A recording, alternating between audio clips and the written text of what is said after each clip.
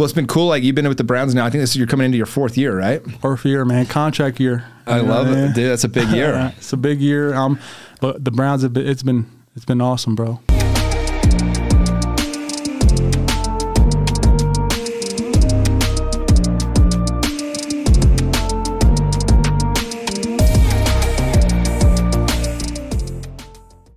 Dude, so 2 years ago in the playoffs, you guys beat the Steelers, crushed them. Yeah, that had to feel good, man. No, because that rivalry had gone the Steelers' way for a long time. And yeah, so like I got a lot of family members who are Steelers fans too, and then getting to the Browns and then understanding the whole history behind the Steelers, the Browns, that whole conference, the Ravens, the Bengals, but especially the Steelers. They've been dominant in that conference for a long time. So I feel like that definitely kind of sparked it up for the organization to get that W and to do it in that type of fashion, to go out there and dominate those guys. And so when you kind of put the seal on with your interception too, that was so fun, man. It was exciting, bro. Man, that was a joy. I loved it. That's awesome. So when you got to the NFL, give us a little, because you were one of those guys, and one of the cool things about guys that get to the NFL, I don't think people truly understand just how athletic you guys are. I mean, I played with guys that weren't good enough to make BYU. Our best player I ever played against when I was little in football wasn't good enough to play at BYU, and most of the best players don't go on to the NFL. To get to that level, the eliteness of the NFL, I mean, for you, how much more difficult was it taking that jump from going into college versus the NFL? Were you surprised by just how fast and strong and physical everybody was? 100%, bro. You know what I mean? The NFL is just a different animal. It's a different beast.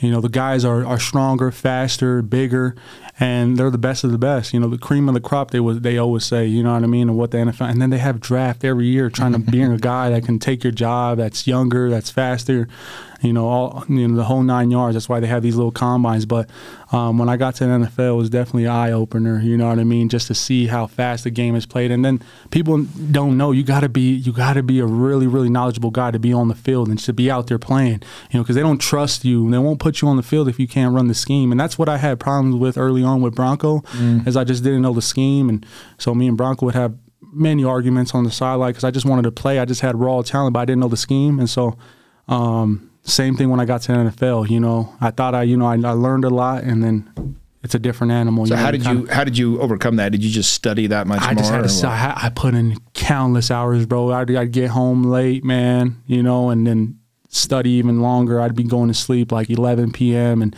your sleep is important, right? But we were ready to get off, training camp. You get off like 9, you know what I mean? And so I'd go home and I'll still study, even though I was there till 6 a.m. this morning, you know what I mean? So I just had to put in a lot of extra time when it came to the X's and O's, watching film, just to catch up. And so if you look at my rookie year, that's why I didn't play a lot, you know what I mean? Because they knew, okay, this guy, he'll develop, but, right now, you know what I mean, he needs to learn a lot. And so that's really what happened with me with my rookie year. I just learned, and then going on in that off season, I continue. And then that's where we get our edge, bro. People don't know. It's just right here. It's the smarts, of the game. And Kyle, I bet, would tell you, because, they'll bring in. I tell this story. So when his senior year, they were playing Texas. I think it was the second or third game of the year. Oh, yeah. And leading up to the game, I asked him, he was in my house, and I said, so how you looking versus Texas, man? He goes, oh, we're going to win. I go, why is that? He goes, well, they have a freshman quarterback. They only play 18, 19 plays. He goes, I know all of them. Yeah. He'd been watching enough film. He knew every play.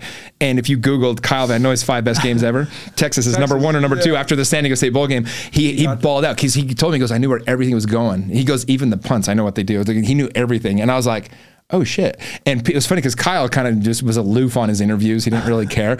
And so people just thought he was dumb. And I'm like, this dude's a genius. He ended up running Bill Belichick's defense. Like, I know. You have to be super freaking intelligent because you're the middle linebacker. You're a linebacker. I mean, you're running the show there. You have to know everybody's stuff, every set. I mean, give us an idea, like how many different, so you're playing, let's say you're playing the Steelers, right?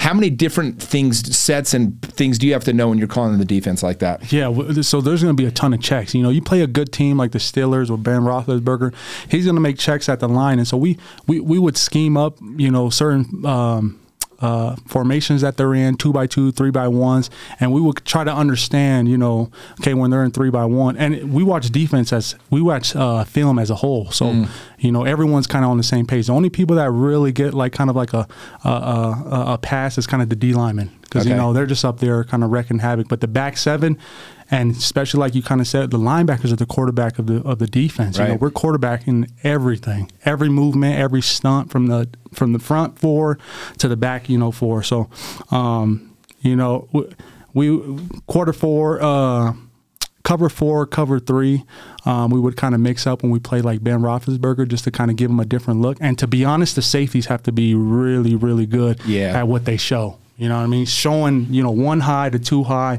kind of giving him that look.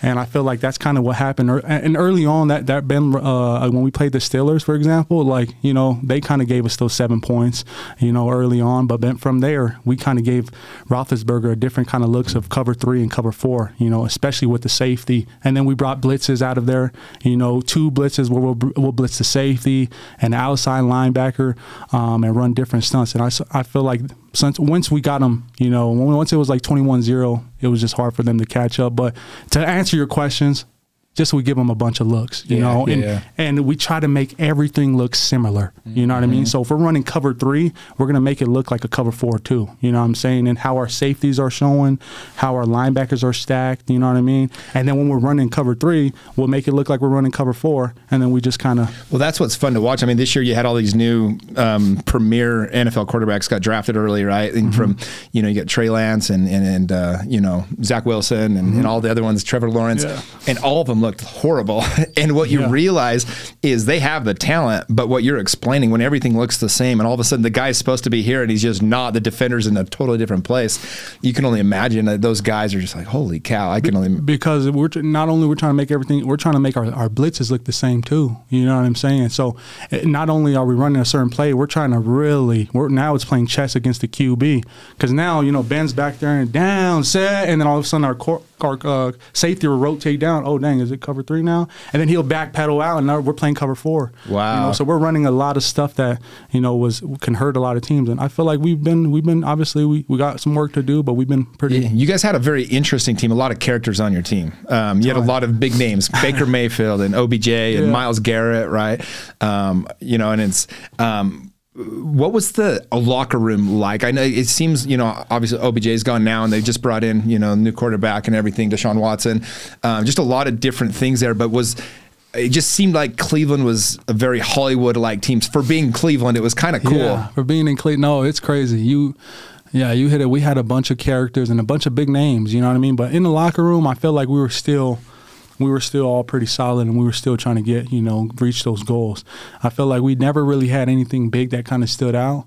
Obviously, our NFL locker room is crazy, you know, obviously, to answer that question. And when you're in film, you know, like, for example, on defense, because I could talk a lot about the defense. You know, there was times where, you know, guys got in a fight with the coaches and there was yelling, and that's normal. That's normal in NFL because you know, when guys are 50 alpha males that are 50, designed to come from aggression. I mean, exactly. So, like, from that standpoint, like, you know, trying to win, we were all there, and then kind of being in, you know, with offense and defense in the same locker room. You know, I really didn't see too much that was kind of crazy that kind of popped out.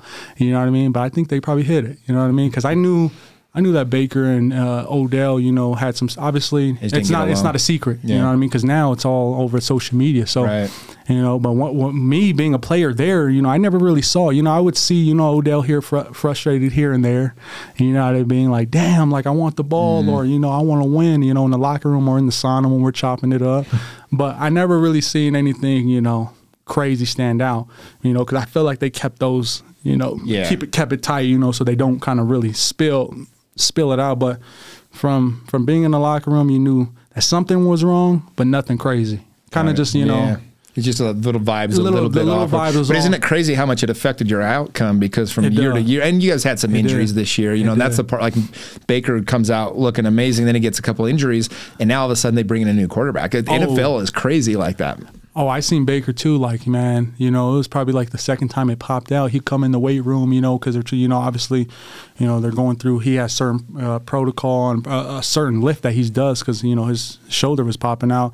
And I remember one day he comes in, he's like, "My fucking shoulder's hurting," and that's when we knew.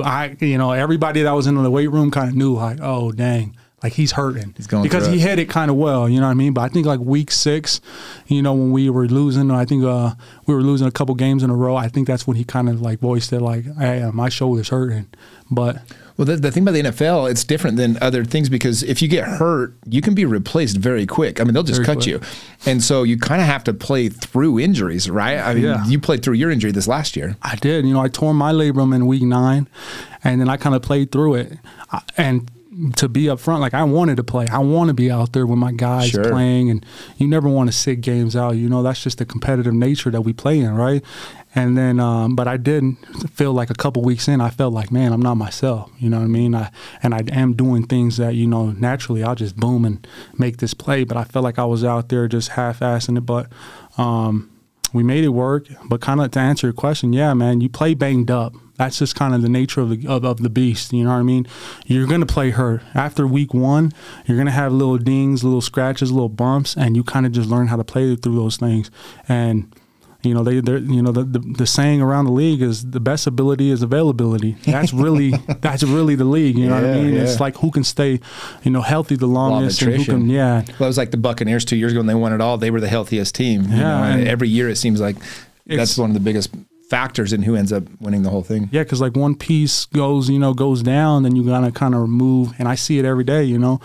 You know, we would lose guys, and then you just kind of change the scheme just a little bit, you know, to favor one side than the other, and you try to make it work. And then, you know, obviously, if you lose a game, you're just kind of like, dang, what if? Yeah. You know what I mean? So it's such a difficult road to the NFL. I'm sure there was many naysayers or people that told you, you know, or were worried about like, you kind of just went all in, right? And I think that's how you have to do anything in life. I tell everybody, go for your dream, man. Because at the end of the day, you know, there's so much value. And even if you don't end up doing it, there's so much value in going for it because you don't have those what ifs. But I love your story because I've heard you talk about this before, but like people were telling you were crazy or maybe it wasn't the right fit or whatever. But you just kept going full speed. No, it's the truth, bro. Like, you know, obviously if you look at my history from high school to college, you know, I've been all ball. That's really the way that I was going to get out. You know, my struggles, you know, the life that I was living, I was like, ball is what I'm doing, you know, and I made up my mind when I was young, you know, obviously just watching my parents struggle, and I knew football, you know, was going to be it. But yeah, man. You know, I got to college, and a lot of people were just kind of like this guy. And early on, that's why me and Bronco were bumping heads because, you know, the top floor would be like, dude, he's not showing up to classes. He's not showing up for reviews and study hall. And I'd be downstairs getting the extra lift or watching film or doing something because I was all ball, bro. I was like football.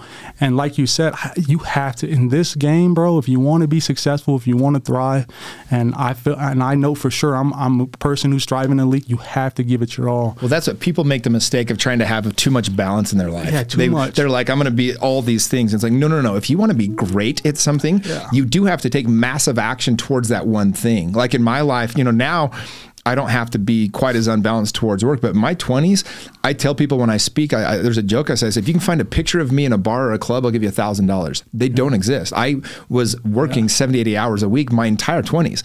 And because I knew if I got ahead in my 20s, all these doors would open for me and all these opportunities, I could invest early, all these different things. But I was so motivated to just become the best early, and you have to, because you can always be average, but I was always just like, damn, man, I don't want to be an average real estate agent. Like, what a terrible existence, you know? And so for me, it was like, I'm going all in. And look at you now, you know what I mean, with that method. And I feel like I've taken that method too. I put all my marbles in, and when it came to class, and you know, obviously there was a lot of people talking, you know, like, oh, okay, like football's not going to be, you know, all, and I know it's NFL is not for long, but I knew that if I put all my marbles in it and continue to, I'd be sitting where I am right now, you know, and I'm not saying I made it because there's goal, you know, there's heights and, you know, things that I want to reach, but I'm saying like, but know that you're proof though, dude. Like you went all in on yourself. You bet on yourself. And I tell everybody this, if you're listening to this, like whatever your dream is, go for that. Because at the end of the day, like you can always go do whatever else. I mean, you know, and we've talked a little bit about real estate and some other things. Like there's opportunities that are always going to be there. But you've got this opportunity right now that you're taking advantage of. And it's fun to watch, man. I just give so much credit. I know the ability of an NFL football player.